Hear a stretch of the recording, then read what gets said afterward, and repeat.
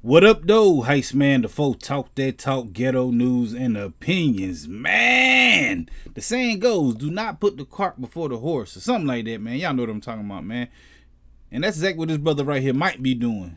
I don't know his name right now. I think we're going to find out his name in a second when I play the video. But what he did, he destroyed his place of business.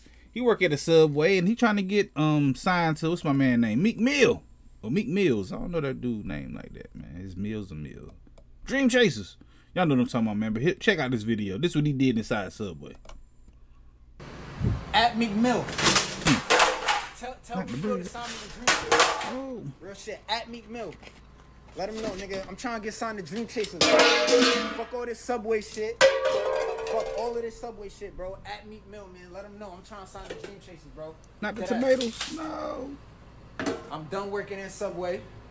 The lettuce. That ass. No. At Meek Mill, let him know. Dream Chasers. I'm not with none of this clout chasing shit, bro.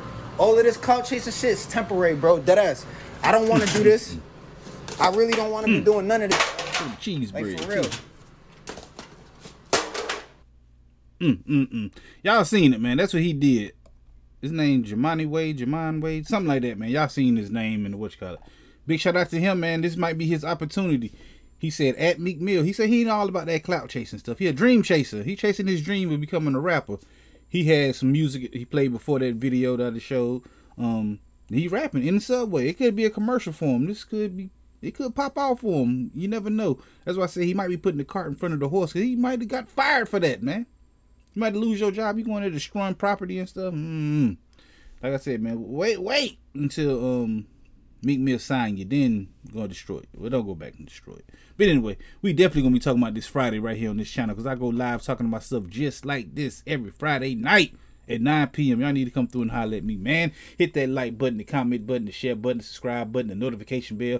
All them good buttons you gotta hit to get this pimping that I'm putting out when I put it out. And like I said, I go live every Friday at 9 p.m. Come through and holler at your boy. Heist man, the folk talk that talk, ghetto news and opinions. Peace.